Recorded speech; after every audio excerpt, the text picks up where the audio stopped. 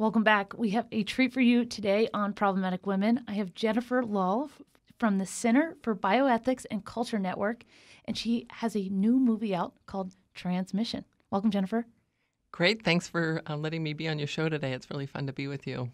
So I want to take a quick moment and just play a quick clip from the trailer of your movie, Transmission. There are doctors in the U.S. who will go to work today and oversee the chemical castration of little boys, who will put 14-year-old girls into menopause and give troubled young girls cosmetic mastectomies. I am transgender. I have completely medically transitioned, and I do not have a dog in this fight. I'm trying to save your kids. My daughter's rush to want testosterone was really fueled by her desire to be seen as male. They were saying biological sex itself is, these categories aren't real, male and female, and it's just all on a spectrum. They all just kind of blend together. This was just an absurd claim to me. And that's where I started staking out my territory, because I'm a biologist, and so I know what the biology is of biological sex. There are some activists who are powerful, who have money, who have access to politicians and the media and big pharma. The reality is we don't have any long-term studies in children, and there's very good reason to be concerned about the outcome. They scare parents into, your child's going to commit suicide unless you let us put them on these puberty blockers. Do you want a live son or a dead daughter? There is no long-term evidence showing gender affirmation therapy reduces suicides. It's not there. The pediatrician, she said that if I didn't affirm my daughter's identity and I didn't get her the help that she needed and she killed herself, I was going to feel awfully guilty. Right in front of my daughter. They were laying on the pressure. If your son reaches biological puberty, you're going to miss the opportunity for him to be the person he really wants to be or can be. The reason I'm being difficult in this is not because I don't love her. It's because I love her so much that I am willing to take on this whole ideology just to protect her from potentially making an irreversible decision in her future. My name is Natasha Chart from New York State. I will not be forced to lie. I will not submit.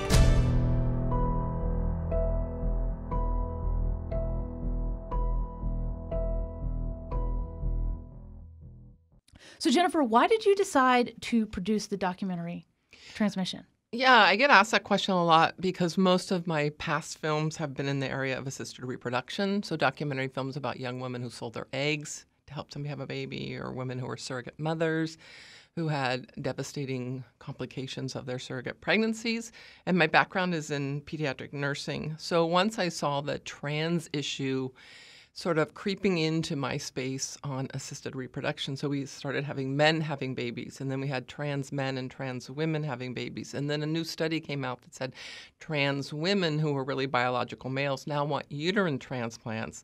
And that's all in my space of high-tech pregnancies. And then because of my background in pediatric nursing, when I found out that children, young boys, young girls, before they medically and surgically transition to the opposite sex, which I would say that they can't do, are offered fertility preservation. So little girls, young girls, are offered to freeze and bank their eggs so that when they transition to a man and they grow up and want to have children, they can go to the egg bank and get their own eggs. And similarly, the same thing for young boys, are offered to bank and freeze their sperm. So once they become a woman, in scare quotes, they can go back to the sperm bank and use their sperm to have their biological children. So sort of that collision of assisted reproduction and my background in pediatric nursing and the fact that this is harmful and dangerous to children, I had to make Transmission. Well, what stood out to me about the documentary was just the sheer number of voices that you were able to include. Can you just introduce us to a few that stick out to you and tell us where they stand on our traditional political scale? Yeah, we were able to do sit-down interviews. Some, of course, because of the pandemic, were Zoom interviews with 17 people. Again, because of my background in nursing, clinical nursing, we, of course, interviewed doctors. And we interviewed doctors on both sides of the debate. So a pediatrician, for example, was interviewed who supports this, and she runs a gender clinic at her university. And then we interviewed, of course, doctors who are on the opposite side and say that we should not be doing this, who are pediatric endocrinologists or general family practice doctors. We had to interview parents, because they're the ones that front and center are really dealing with this with their own children, their own schools, their neighborhood, their families. And then a good handful of activists, people who are just out there speaking out against this for various reasons. And then finally, the most probably important voice, which is a really rising voice in this debate, is what we call the detransitioners. People who were told, if you medically and surgically transition, that will fix your problems, your gender dysphoria, your feelings of being born in the wrong body, only to find out after they had done that full medical and surgical transition, it didn't solve their problems. Wow. So you mentioned that you were a nurse for over 20 years, and now not only did you produce this film and lots of other films, you run the Center for Bioethics and Culture. So what was that journey from becoming a nurse to where you are now as a public advocate? Yeah, well, nurses are often really, motivated by education. I mean, we are educators. We're always educating our patients on how to take their medication, how to take better care of their health. And in the case of pediatrics, which was the bulk of my nursing career, was educating parents as well as children, because you want children to, especially like a newly diagnosed young kid, has to learn how to test their blood glucose and give their own insulin and stuff like that. So it was a natural, sort of move into the educational nonprofit world in a space that I already cared a lot about. I saw, I worked in academic university medical centers, UCLA, UC San Francisco, Children's Hospital Oakland, where you're dealing with sort of the next wave of what's the new technology that was coming down the pike. So I'm really interested in the ethics. We got to get it right. It's not just can we do it, the question, can we do it, but should we do it? And in the case of parents, they have to make life and death on-the-fly decisions for their children that they have to live with the rest of their life. So making sure that parents can make good decisions for the well-being of their children. So I want to start with kind of the journey of today of a child that comes out, let's say in a liberal state, and says, okay, Mom, Dad, I'm transgender. So why do folks now advocate to rush to put them on puberty blockers? And then what are the dangers of those puberty blockers when they go on them? Well, I think one of the rushes is that it's a really highly polarized ideology right now. It's become very political. And you're either, a bigot, a transphobe, a hater, or you're tolerant. And so nobody wants to be framed as a bigot. That's one of the reasons why doctors are feeling sort of pushed into doing things that they know is not good medicine, because they don't want to be shunned by their professional society. I mean, the American Pediatric Society, American Academy of Pediatrics, and the American Endocrine Society for Pediatrics all support the transitioning of minors. So you're out of step. So there's that sort of ideological pressure. There's societal, there's social media pressure. I mean, how many times you open up the newspaper, a new celebrity has said, I'm non-binary, I'm asexual. I mean, Governor Cuomo's daughter just came out, as this new demisexual. So it's sort of the new hip thing. And it's trending on all the social media. And kids are spending a lot of time on TikTok and Instagram and Snapchat. And this is all just blowing up there. So I think that's the rush. It's now seen as this is the appropriate, rubber stamped by the professional bodies, that this is the appropriate therapy and treatment of these young children. So why not first try something like counseling rather than pushing these kids to, alter their bodies forever? Yeah, because in the olden days, when I was working pediatric nursing, that was the rational, let's just wait. There is no rush. Let's get good counseling. Let's find out what's going on in the home, in the school, in the community. How much time are these kids spending on social media? And get a really good assessment of what's going on and treat those kind of problems.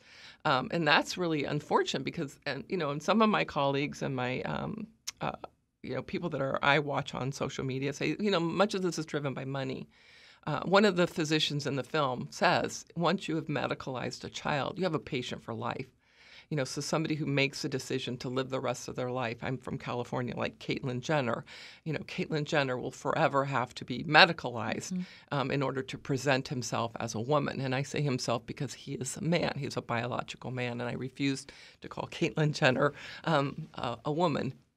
And so one of the biggest arguments that someone who would want to put a child on puberty blockers is if you don't do it, they're going to be at higher risk of suicide, that they're going to struggle with depression.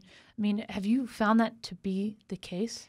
I found that threat is very prevalent, and several of the parents we interviewed in transmission say, oftentimes in front of the child being there, which I find is unconscionable, that a physician would say to a parent in front of the child, if you don't affirm your child's desire to transition, they could take their own life. And the data doesn't bear that out. So it's just a sort of a scare tactic. And how old are these kids? I mean, maybe you can make the argument that someone who's 17, 18 is closer to being an adult, but how does the age of consent play in as children are making these decisions? Yeah, it's again, it's scary to me that there's children as young as 4 and 5 that are being allowed to at least socially transition, and by socially I mean they're being allowed to dress in opposite sex clothing. They're being allowed to call themselves a boy name if they're a little girl and use their preferred pronouns and stuff like that. So it is becoming younger and younger. But again, it gets back to what is really going on with this new kind of trend that we have all these young people that are born in the wrong body. Well, and you mentioned the word trend. How is this playing out, not necessarily as a growing kind of medical diagnosis, but kind of a social contaminant within schools and friend groups with kids? Yeah, I mean, what I found in my research for this film, and then, of course, just speaking with people in the making of the film, is that a lot of these children have been, perhaps somewhere on the autism spectrum. One of the dads in the film, his son has been diagnosed as autistic. One little girl has struggled when her parents went through a nasty divorce. And so that causes these kind of, stressors and trauma that they're experiencing, and they're reacting to their trauma. And today, a lot of times people just say, oh, well, you're probably born in the wrong body, and you should live your life, and that will solve it gets again back to the detransitioners. This is what will fix your problems. This is what will deal with your trauma. And kids that are normally bullied or on the spectrum, that are sort of outcasts, are now celebrated. If they come out as trans, they're kind of like the cool kids, versus just that awkward little boy that nobody wants to pick to be on their sport team, like was the case when I was growing up. You also had on the documentary a woman that has been on the show, and I think is such a powerful voice, and that's Natasha Chart. And she's some radical feminist, and it's just amazing to me how these stories all play together, of showing how us as women, there's such a history of women not being thought as good as, but this is just kind of playing out in a different way. Yeah, well, Natasha would be probably one of those women that would be called a problematic woman because she doesn't toe the politically correct narrative. And when you look at radical feminist groups, they have fought long and hard for safe places for women. And now we've got this gentleman who's competing as a woman in the Olympics coming up soon. We've got, in my state, California, we have way too many, several hundred men who have now identified as women so they can be incarcerated in female prisons. And so, women who have fought long and hard, like Natasha Chart, for protections of women and young girls, see this being whitewashed by Biden and Kamala Harris's Equality Act and, legislation that's happening here on Capitol Hill that is trying to be inclusive and protective of people like transgender people, but at the expense of women and girls. Well, and the parents in the documentary, they didn't even seem like when their kids told them, I'm transgender, they were like, wow, this is the end of the world. They were just trying to find additional resources, and they were trying to find people to support them through their journey who will give them fair answers and will tell them, what they can and should do. What resources would you recommend for anybody, or especially any parent in this situation? Yeah, well, first, I would just agree with what you just said. And I was really saddened sitting down with a lot of these parents because they do feel like everybody's against them. Their pediatrician is telling them, you need to affirm this. Their school is saying you need to affirm your child. Oftentimes their own family, so it's causing stress within families. But yeah, there are good therapists out there. There are good pediatricians out there. There are, and when I say good, people that are going to look at what's going on with this child and not rush them down on the transgender track of conversion to the opposite sex. People are welcome to contact me, but there's a lot of parent support groups out there that are coming together. I mean, we've seen that just in sort of the critical race theory debates and the shutting down of schools during the COVID pandemic. I mean, parents are a powerful bloc that can come together, and so there are several really good parent support groups out there that can instantly put people wherever you live, with perhaps somebody in your town or your community that would be a good resource. Jennifer, why do you use tools like documentaries to get out your message? Well, stories are powerful. And like it or not, we're a visual culture. I mean, we know people are less literate and less willing to read. I mean, I open up articles all the time and they'll say, read time 3 minutes. They're trying to hook you. It's only going to take you 3 minutes. Please read this. But we've just found that telling people stories sort of invites people in. And there's a lot of noise around the trans debate. So there's a lot of screaming and name-calling and viciousness out there. But through the power of storytelling, you can really get people to stop and listen and go, oh, I never thought about that side of this debate. Well, and what has the reception to transmission been? I saw on YouTube it was awesome. It had like almost 40,000 views. But what have folks who've seen the documentary been telling you about it? Well, it's had a lot of views, and it's not even been out a month yet. Wow. So it's had over 40,000 views. Overwhelmingly, the comments are very positive. We thought it immediately, maybe YouTube would pull the film because we know that, books have been pulled when you think of Ryan Anderson's book or Abigail Schreier's book. So we're just really pleased with the reception that YouTube hasn't, pulled the film. And we've been told, so many, immediately I got emails from these parent support groups that said, thank you so much for making this film. What we've noticed, though, even though a lot of people are watching it, there's not a lot of that thing that you measure the likes and the shares because people don't want to be outed, we think. Oh, and if you like and share something, people go, oh, you're one of them. You're anti-trans. You're a transphobe. So while the people are watching it and people are privately contacting me. Not to say that people aren't liking or sharing it, but our social media team, which this is their space, they're like, this is really an interesting phenomenon here that a lot of people are watching it, but not a lot of people are saying, hey, I want you all to watch this film. It's really great. But it gets back to just how polemic and how charged this topic is. And people don't want to lose their job. Yeah. Wow. People don't want to, go have their kids go to school and go, oh, your mom and dad are haters and bigots. Wow, that is so interesting. And as someone who's been at the Heritage Foundation, we've had content taken down for very similar reasons. And so, wow, I that is really interesting. But we appreciate you putting up the good fight and getting out really thoughtful and important information. So if any of our listeners would like to watch the video, where can they find it and where can they find your work? Well, it's on our YouTube channel, the Center for Bioethics and Culture Network channel. It's free to watch. It's also on Vimeo. We put it on a second platform. Just in case. Yeah, just in case. But or they can go to our website, cbc-network.org, and find all of our films there. But yeah, please do watch it. And if you're bold enough, like it and share it. And tell your friends to watch it. Well, Jennifer, it's been a pleasure. Thank you so much. My pleasure. Thank you.